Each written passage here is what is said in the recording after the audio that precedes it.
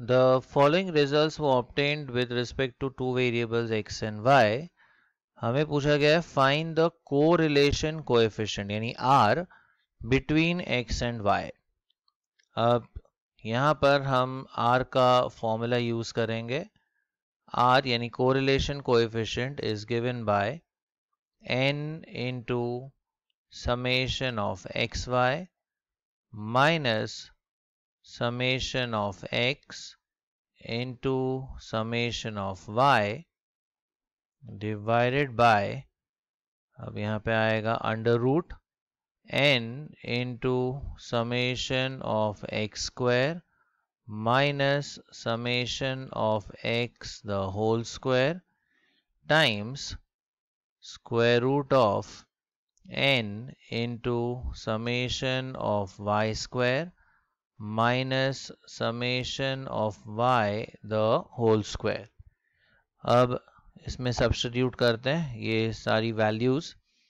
n है 6, x Y का total है 199 माइनस एक्स का टोटल है 30, y का टोटल है 42 डिवाइडेड बाय स्क्वायर रूट में आएगा n इज 6, एक्स स्क्वायर का टोटल है 184 माइनस समेशन ऑफ x यानी 30 इसका square into square root of again n is 6, y square है 318 सो 318 माइनस y का स्क्वायर समेशन y का स्क्वायर यानी 42 का स्क्वायर. अब ये कैलकुलेट करते हैं हम. 6 into 199 that's 1194 1194 30 into 42 ये आता है 1260 डिवाइडेड बाय स्क्वायर रूट में 6 into 184 ये है 1104 माइनस 30 का स्क्वायर है 900 into square root of next we have 6 into 318 this is 1908 minus 42 का स्क्वायर इज 1764. अब फर्दर कैलकुलेट करते हैं.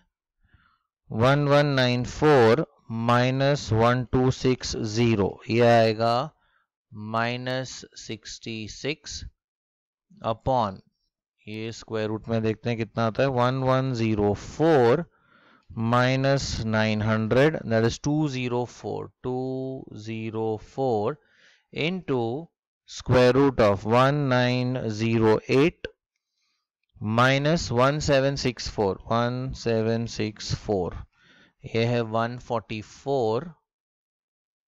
Now if we calculate this value ये आएगा माइनस 66. 204 का अगर हम स्क्वायर रूट लेते हैं ये आता है 14.28. दिस इज अप्रॉक्स 14.28 इंटू 144 का स्क्वायर रूट होता है 12. ये फर्दर कैलकुलेट करते हैं 66 डिवाइड बाय 14.28 इंटू 12 इज 171.36 और ये डिवीजन परफॉर्म करते हैं तो हमें r मिल जाएगा 66 डिवाइड बाय 171.36 तो ये आता है 0.385 लेकिन negative. So r is minus 0.385.